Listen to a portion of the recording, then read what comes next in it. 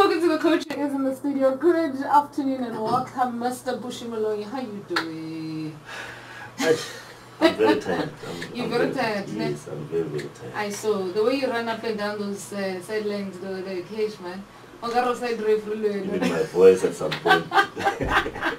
It's on that tip, then. Yes. Oh man, I guess all the congratulations are in order. Thanks, Lady G. And I also want to appreciate that the supporters, the Tshwane University of Technology students that came, you know, after the holidays, the first day of the holiday, yes. After we opened, that they even packed the stadium. We could do more. I think our next game we can invade Tekis. Yes. As usual, we do that. And thanks to the support again last night. It was very, very awesome. Now, they say winning starts with preparations, indeed. So let's talk about when did the team start preparing for the season currently? Look, we started long time ago in June, I think the 22nd of June. Yeah. Because we are also preparing for the FASU games, which we end up second place to University of Johannesburg. So on the 25th, everyone came to camp. So on the 25th of June, we've been working hard up until on the 17th. Yes. So these boys never saw their parents or families and stuff, even the girlfriends. They never saw anyone up until last night. So I understand it was a hectic night for them because, you know, after so long they've been together, and all of a sudden they saw a lot of people, and it was very touching for me to see that they were excited about the game, and you know, cherry on top, we won the game. Ah, indeed. So the winnings went easy, man. Hey, man. When it comes to soccer, you know, I have to say that the emotions were there. I mean, I was sitting with some of the directors, and the VVIP session was very interesting, but damn, the emotions were extremely high. True that. And I will say that, you know, one that if one is not connected to sports in general, you would think that people are just playing around, and you don't know the emotions that has been put into the team, and especially from the players and also the technical team. Yes. Big up to my technical team; they've been supportive to me. I appreciate that. You know, you can't be a good leader if you don't have, you know, a good support. Very true. It starts from the technical team, and also to Mr. Komu Machesa. Thanks again for his, you know, undying support to me and the technical team, and also the boys. At some point you'll hear people start firing people. You must know that those are not sports people. They are politicians. Oh man, so it was 1-1 by first half, right? Yes. Which was okay. It was like they still second half. Then comes second half.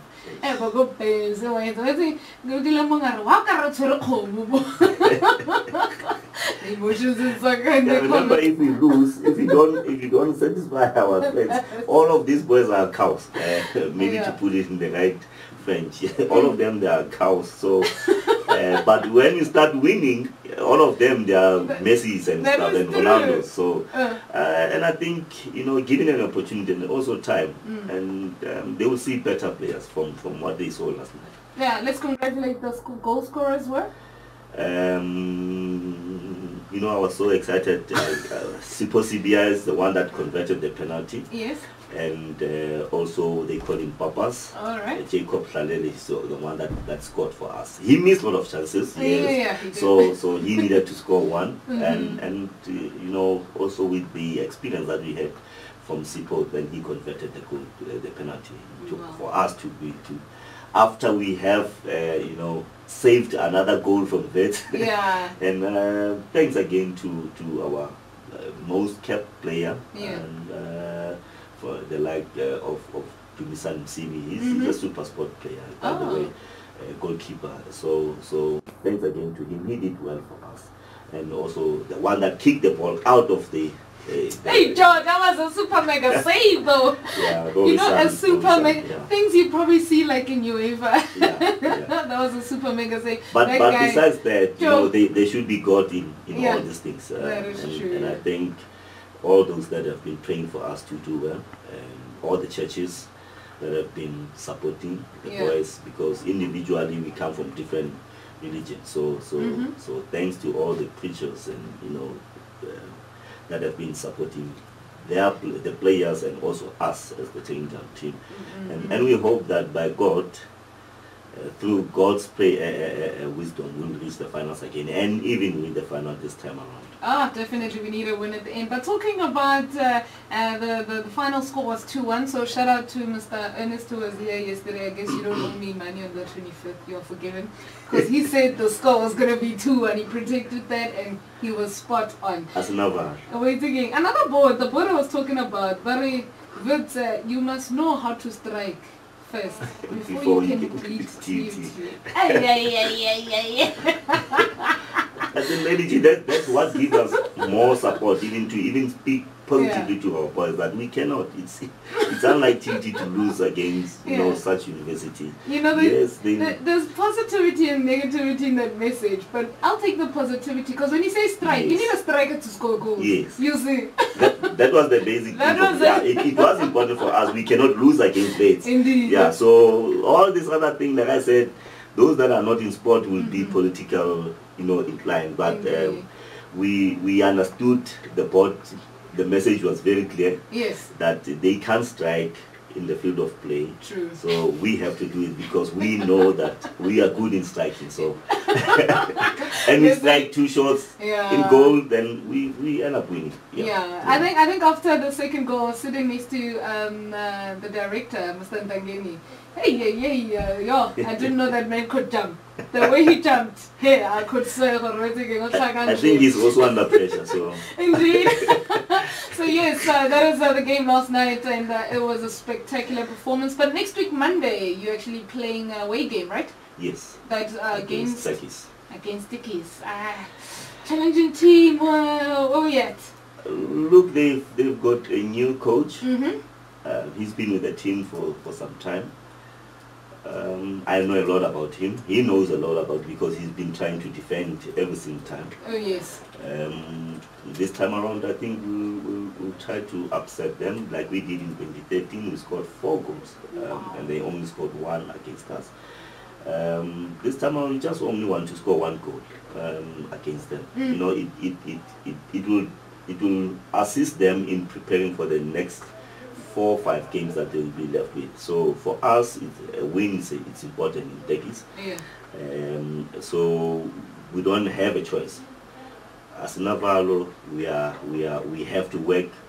Our image should be put in front, and also that the university must at least celebrate after winning the FASU university competitions. We must also win the Varsity Football competition in 2016.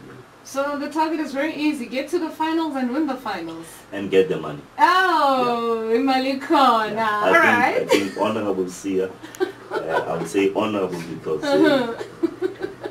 he speaks money and the rest. So I have to speak tactics and also make sure that discipline is there. So if my players see a lot of money and stuff, they'll do well for the university. Oh, see ya, Imalikon. On the flip side, just quickly, I'm going to ask you one question about your coaching. Alright, so if you just joined us, we are actually speaking to Mr. Bushy Moloi, who is the TUT coach for the soccer team. And so they won 2-1 yesterday. But here's something. Why is it that people know you're the coach but don't know you're the coach? Apparently you are like one of the most underrated coaches. How long have you been coaching for? It's been a while. It's been a while. I think our background, the Tshwane University, unlike Tekis and all these universities,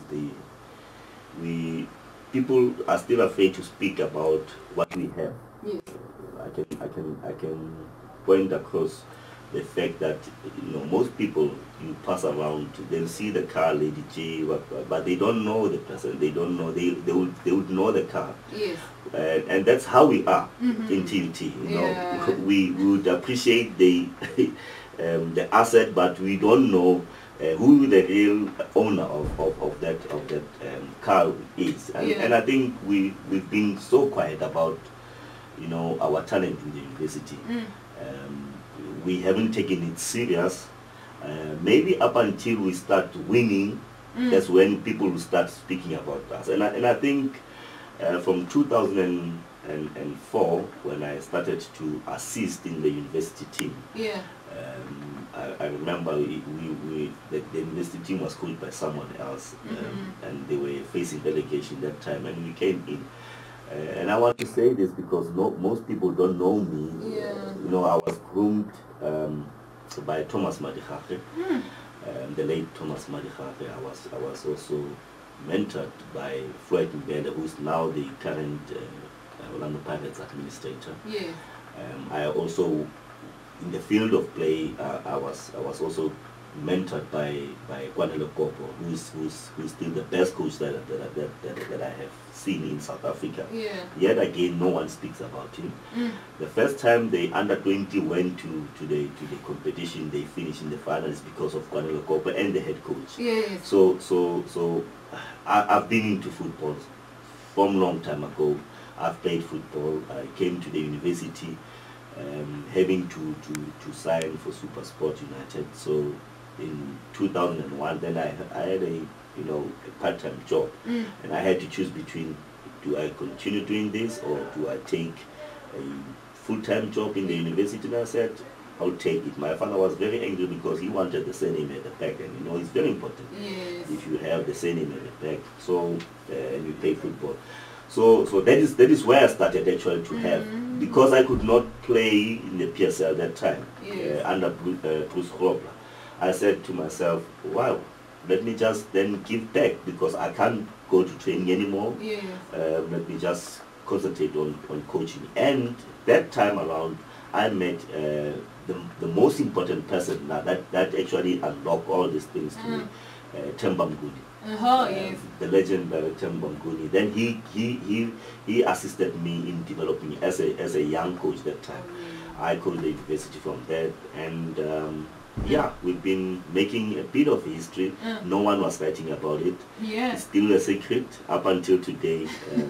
Thanks to you, Lady G, that we are now starting to speak about the importance of owning up to what the university actually is doing for us. And I'm saying for us because we have also groomed other players that are playing overseas now. But the university, because of our experience, we are not speaking about that. And I think it's the beginning of this silence. That's right. Can't be associated to the censorship, but we are not doing bad. We are doing great. So we need to promote that more often and start speaking about the people that are contributing towards improving our image in the university. And I think I could not have been a good coach if I did not have, you know, Abo Max Mashiru, Abo Elijah Mlube, Abo Machisa, who's actually the current senior sports officer who I report to. I could not have done this also if I did not have the support from my work environment, you know, the ARLC, which gives me so much support when it comes to such events. And thanks to them, because they've made me who I am. So I'm just a slave. I'm just the university slave that I really need to. And I said to myself, if the time that I did this university football, I should have made the university proud. Maybe the time is coming. I don't know. And the other one I'm just quickly going to ask you about is that apparently TUT has a football team, like a staff team, and they're also doing well. Yes, under the coach Bongani Ndaba. He's also my friend. He's slaying on that one. He's another Jose Mourinho somehow. If he speaks, you have to listen. Or else he will fire you. You know, I've got a soft heart myself. He taught me to be arrogant and to be, you know, positive arrogance, meaning that I would say this is wrong because it's wrong, and I have faced for that. And he's taught me so much. He's also one of the people that actually assisted me, not only in sport but personally, to grow as a public figure. And I think having friends like that has really made me to be more loose and to be open. One person again that I want to, and I say thanks again to these people because they've played a role. Eddie Brandt, he really, he's one of my best buddies. He assisted me also to open up, because I was this silent young man when I was, you know, I was very arrogant when it comes to politics and stuff, but into football I started to be obedient and that's how Thomas Madikari, if you know, he was like that. And I said, I am like him, but on the other side I'm like Pizzo Msiman, so they call me Pizzo.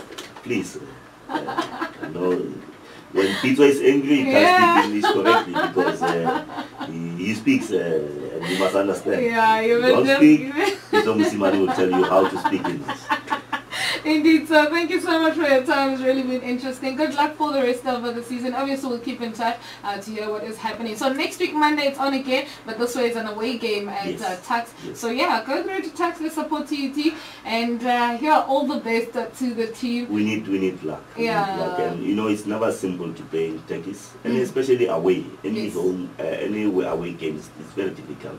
But if we have you and the rest of the guys in TUT coming through, we'll definitely do better than what we did last night. Indeed, indeed.